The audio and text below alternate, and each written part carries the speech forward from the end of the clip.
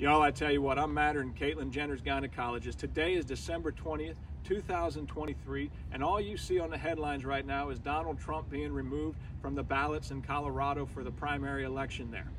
This is a distraction, folks. The communists have this planned out, and they're erasing your history right now in front of you, and they're not even telling you they're doing it.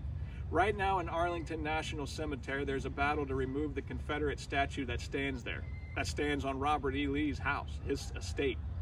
Now, even if you're an opponent of the South, you should recognize that by bringing in heavy machinery that's going to tear up headstones of brave men who fought to defend this country and run right over their graves that they laid there. They gave their life there. They were told that if they died, they could go to Arlington National Cemetery and rest peacefully. But instead, the Department of Defense and the Pentagon are bringing in heavy machinery to try to take down this statue. And they're doing it all almost in secrecy.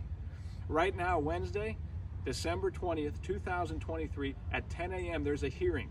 A federal judge halted the removal of this statue because they didn't do an environmental study and they have shown no respect for the brave men that are buried there. This should have all of you fighting mad right now. Instead of talking about Donald Trump, you should be talking about the problems that are going on in Arlington National Cemetery. This whole administration has got you all so mixed up you don't know what to hate or who to love.